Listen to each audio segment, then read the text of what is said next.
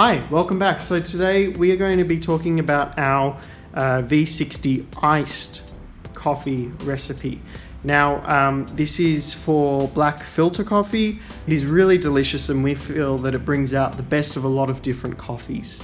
It's also very simple and you don't need a whole lot of expensive equipment to replicate this at home. Great, so I've got 20 grams of beans here. I'm going to use a little spritz of water.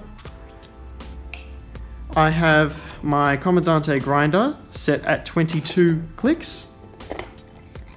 And I'm just going to load this up and grind it very quickly. Oops. Here we are.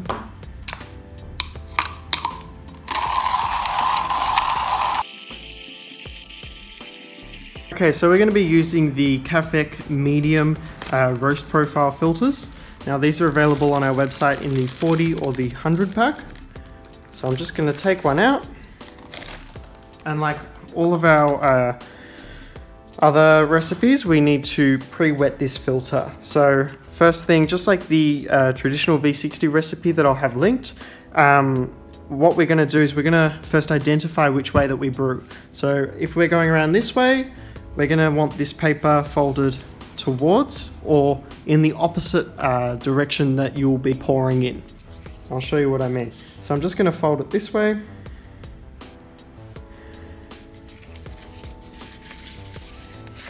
Give it a quick little pinch, drop it in, and it's done. Start at the fold and go around. So now this pre-wets and preheats your filter. And because we're brewing hot, that's going to be important too.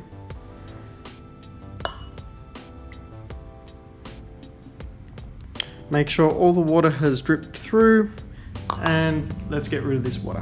So the way we're going to set this up is we're going to have our carafe with the 150 grams of ice sitting at the bottom. You can brew hot and then pour that hot coffee over the ice. It doesn't really matter.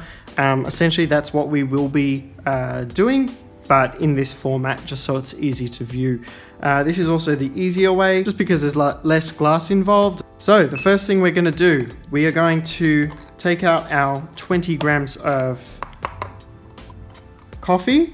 I'll have a picture showing you exactly how coarse that is.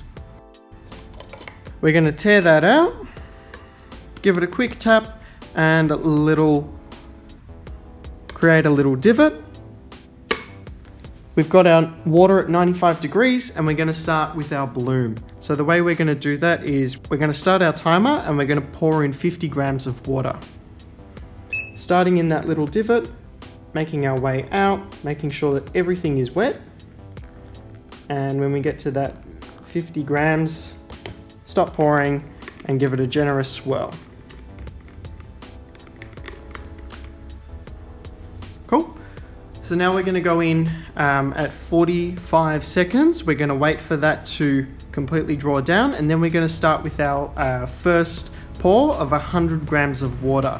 Cool, we're at 45 seconds and we're going to start from the center and just slowly covering all those dark spots. Try to slow it down with 100 grams. Let's just stop there. Give it a quick little spin. Wait for it to come down a little bit. And we're going to go in with that secondary 50 grams. Covering all of the dark spots, and we're done. Awesome. Give it a quick little swirl and let it draw down completely. Now, as you can see, there is starting to be that tiny little bit of coffee grind sitting at the wall. So in the event that that happens, that's completely fine. Just give it a little swirl, find a little bit of agitation, and let it draw down completely. We want this to take the longest out of the entire brew method. So we've got 45 seconds at the start. If we can push this from our first pour to our final drawdown, if we can extend that for as long as possible, that's the goal, without having to use too fine coffee. Great, so we're going to have that all the way come down, we're going to see that bed start to appear. And if it's nice and flat, then it's been a great even extraction. So we're going to have a concentrated coffee at the top. That's why we're brewing with less water. We are also using finer coffee and the filter papers. So that's just stopped now at 3 minutes. That's done. I've got my little lid for the carafe, which is super handy. Lift it up, and that will take any drips away, and I'll throw this out. And here we have it. 3 minutes. Delicious looking coffee. This is a Colombian Natural from El Parch Coffee. Make sure to give it a nice swirl. Everything is chilled out, combined. Let it sit for a little bit if you have to. And there we go. I'm gonna go enjoy this. Thanks so much for watching. We'll see you next video. And if you have any questions at all, feel free to leave a comment down below. Have a great day, and we'll see you next time.